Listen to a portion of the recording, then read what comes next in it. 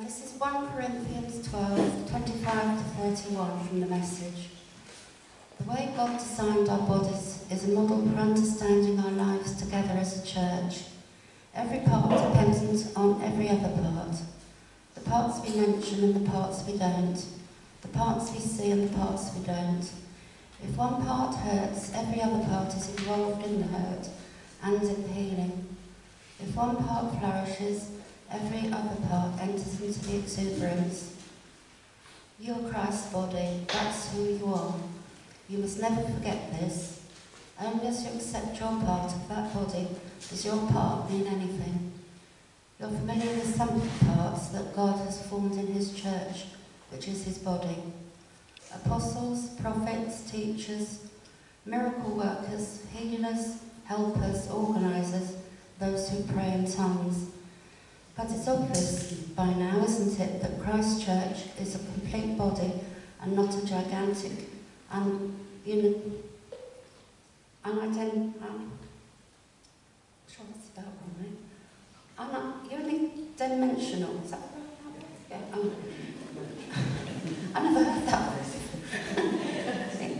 It's not all apostle, not all prophet, not all miracle worker, not all healer, not all prayer in tongues, not all interpreter of tongues, and yet some of you keep competing for so-called important parts. But now I want to lay out a far better way for you, way of love.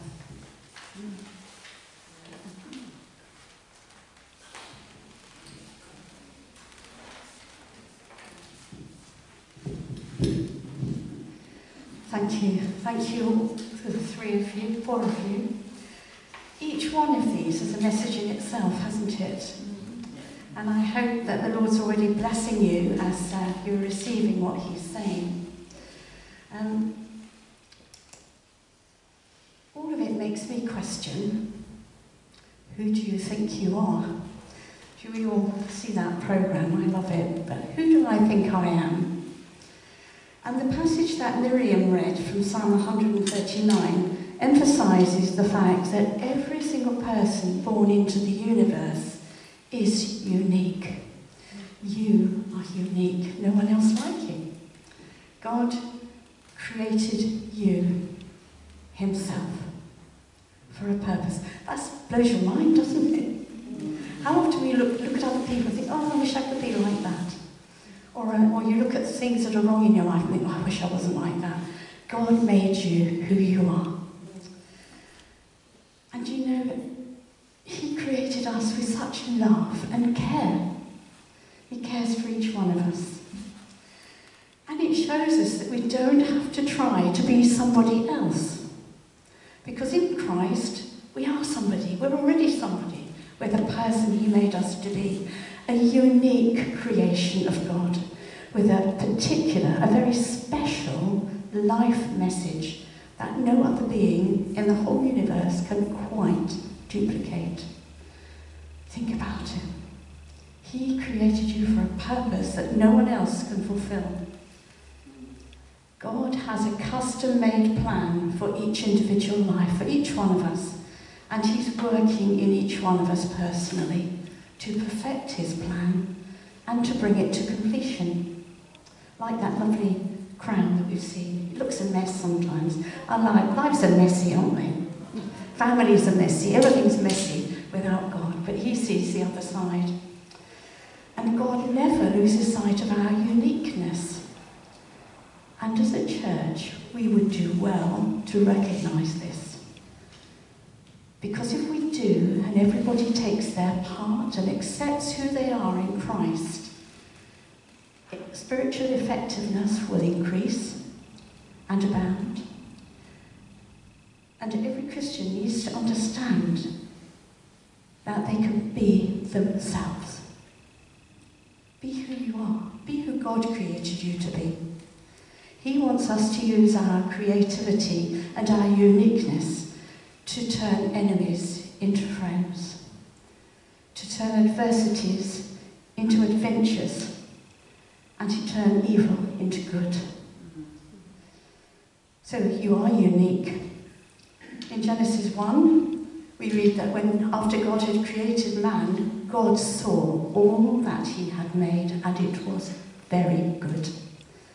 God does not pronounce you good because of your accomplishments, but because of whom he made you to be, the real you, the unique person that you are, and you are good in God's eyes.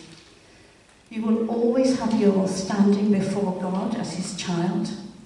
Your failings will never take that away. This is who you are, his child. You don't need to try to earn his love.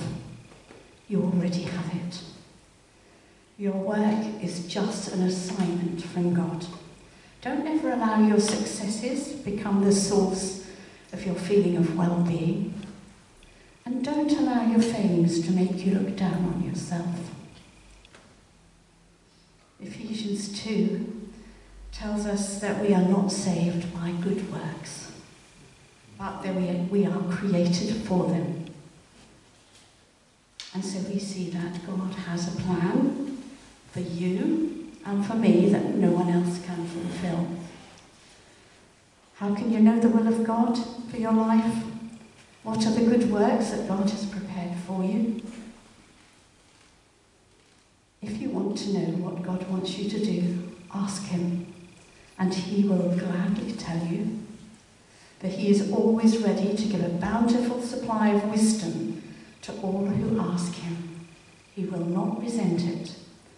But when you ask him, be sure that you really expect him to tell you. You know, God isn't just guiding you from outside of you, but when we've entrusted our lives to him, his Holy Spirit lives within us. And we have a wonderful relationship with him. So to know his will, we need to surrender our personal desires to him and to meditate on his word. It's that wonderful scripture I think a lot of us learned as children. Your word is a lamp to guide my feet and a light for my path. How can I know God's will for me? Ask him. Turn to God in prayer and ask him what he wants you to be doing. But you know, just a little word of warning. We must stand together. Collectively, we are the body of Christ, as Linda read from 1 Corinthians. Every part of the body is needed. Every part is absolutely essential. But do we recognise this when we meet and fellowship together? In Revelation, we read that Satan is the accuser of the brethren. Don't let's do the work of Satan, accusing and criticising one another. God's will is for us to stand against Satan. Jesus, by his death and resurrection, disarmed the principalities and powers of darkness. So why should we go against this wonderful work? That person you may be criticising or accusing is right now being transformed into the likeness of Christ. It's not our place to point the finger and criticise. We are called to love and to encourage one another in our faith in Christ. So what is his plan for you? To bring glory to God. Isaiah 43 says that God created us for his glory. He created us to extend his kingdom by bringing the light of the world into every situation. He created us to have fellowship with him. We exist to display the greatness of Christ, to know him and to make him known. So we're going to stand and we're going to sing our next song. And as we do this, let's rededicate our lives to him. We're going to sing, Take My Life and Let It Be, consecrated, Lord, to thee.